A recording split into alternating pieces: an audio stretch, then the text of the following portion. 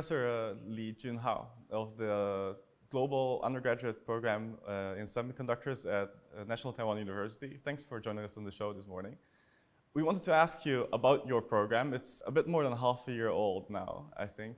So yeah, tell us, what's the program in semiconductors? What's special about it? Well, actually, we accumulate the resources in NTU, National Taiwan University, from different colleges. For example, College of the Electrical Engineering and Computer Science, and also the GSET, Graduate School of Advanced Technology, and also the College of Science, College of Engineering. So many colleges, and we collect the resources about the semiconductor and to form this GUPS. So that's the first thing. Actually, we accumulate the resources from different colleges about semiconductor for the curriculum. And the second thing is our student body. In this course, they are specially designed for the international student and overseas Chinese. So because those are international students, so we use all English courses.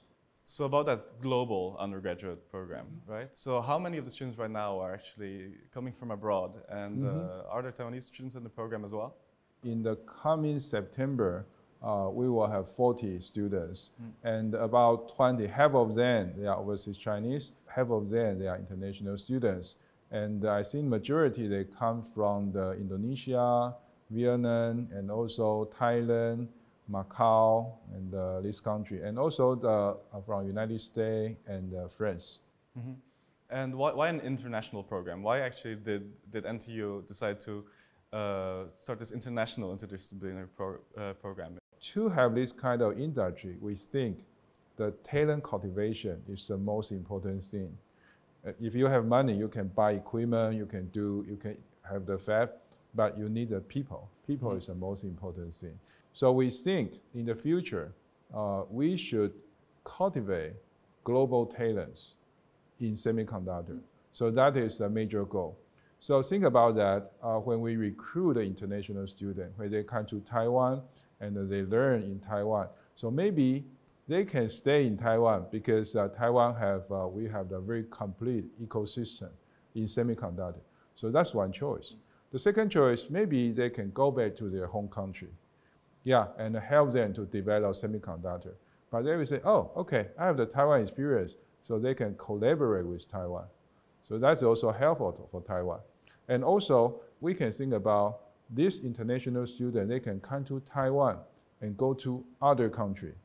So that is also helpful to establish the global supply chain in semiconductor. That is beneficial to Taiwan. Right, so whether students stay here or actually go back home, it will benefit kind of Taiwan's position in semiconductors. Yes, yes. When the phones, and it's about 1990, and actually we attract global talent to Taiwan, but they are overseas Chinese.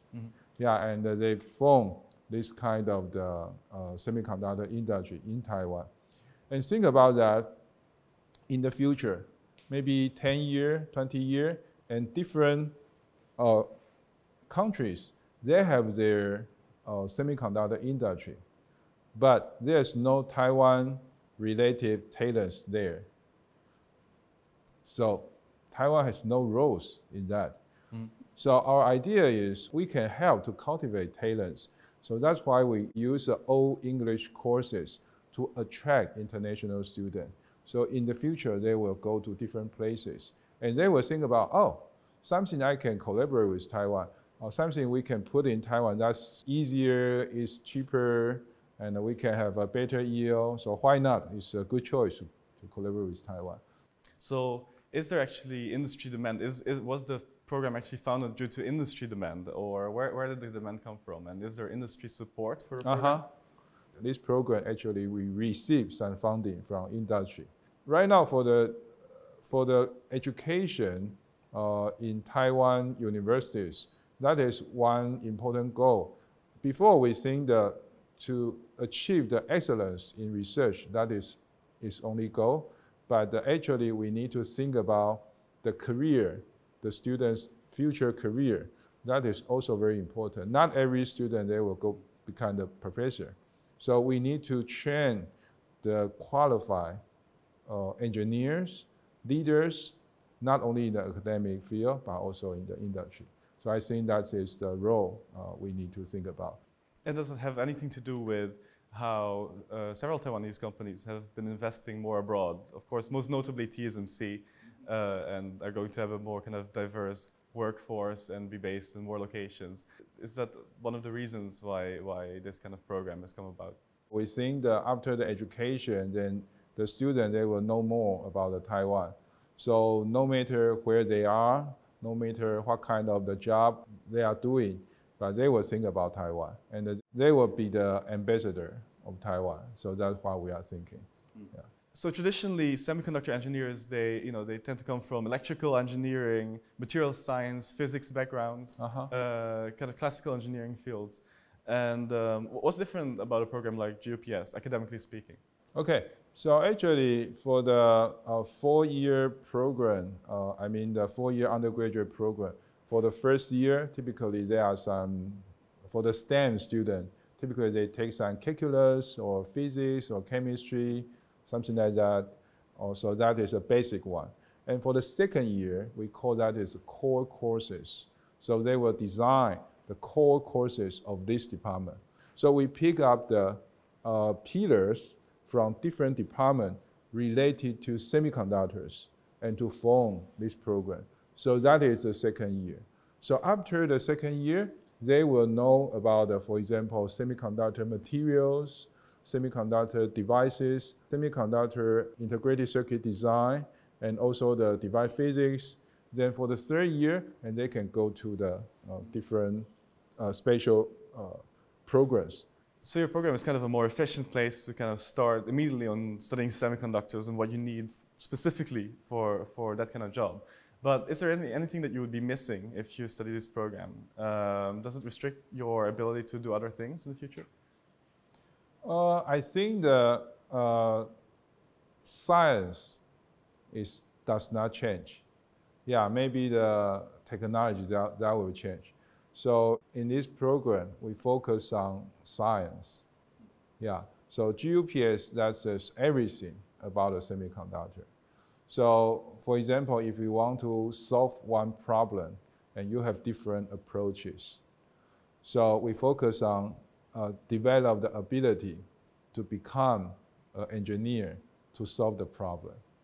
Yeah, so we will focus on some core technologies. And in the future, one example is right now we say that is AI era, or some people say, oh, it's the iPhone time of AI. So that will be 10 years, 20 years, golden age of AI. But in the future, that may be the quantum. Maybe the quantum, maybe, we don't know, yeah, because it's a possibility.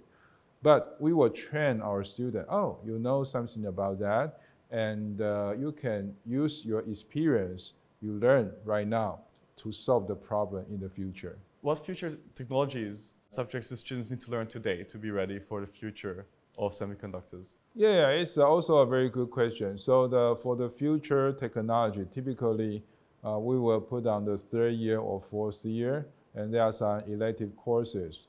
So one important question is, for example, right now for the AI technology, because the speed is become faster and faster, and the data, we need a lot of data transmission and receiving.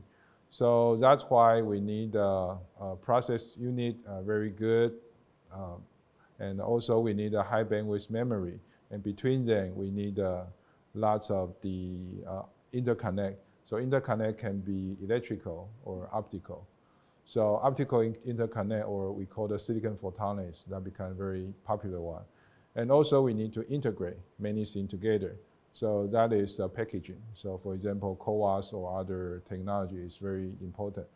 But I want to emphasize is actually that is undergraduate program. So for the undergraduate program, we need to teach students something unchanged for the 10 year, 20 year, 30 year. So that is science. Science doesn't change. But we train the engineer, okay? So if you know the science and you know the limitation of the technology, then if this technology, for example, the electrical interconnect, there's a bottleneck. if you go up to the 800 giga or 1.6 tera gigahertz, so that will be the bottleneck. So they can calculate, oh, from the science, it's very difficult, maybe possible, but difficult. So maybe at this moment we can change to the optical interconnect. So photonics way, silicon photonics. So I want to equip the student, they have the ability to do this kind of the mindset. But if you go to the technology, that change very fast. The other thing is, for example, material. For the material, we want to down to the 7 nanometer to 5 nanometer to 3 nanometer to 2 nanometer, then 1.8, then 1.4. Then students need to know what's the limitation in the future. Then that is one thing. What is the bottleneck? Then what is the solution? So that's how we train the engineer. So for the future direction, of course, there are lots of the choices from the material side, from the system side, many things we can do. But I think for the undergraduate program student, you need to know the basic science right now. Then you can decide what you want to do in the future.